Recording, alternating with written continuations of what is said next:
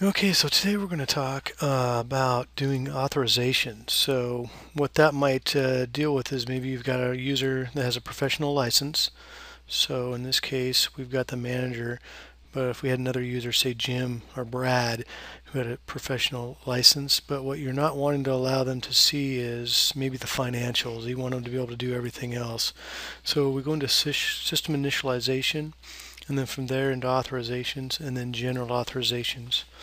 And what we see here is it expands out to, we've got the individuals on the left side. So in this case, if we go on down to Jim, and as we see here under the financials, we've got full authorization. So to make this thing a little bit easier to see, we're going to scoot that over.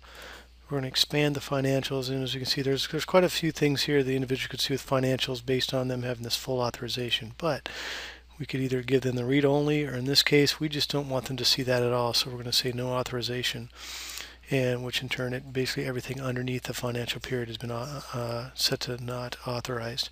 We're also going to include in this example, we're going to go into banking and do the same thing. So click on that. We're going to say no authorization, and then just come on down here and update that.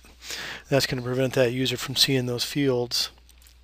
If we check right here, they're not going to see that information. So they'll go into there and they won't have authorization to check into any of these areas.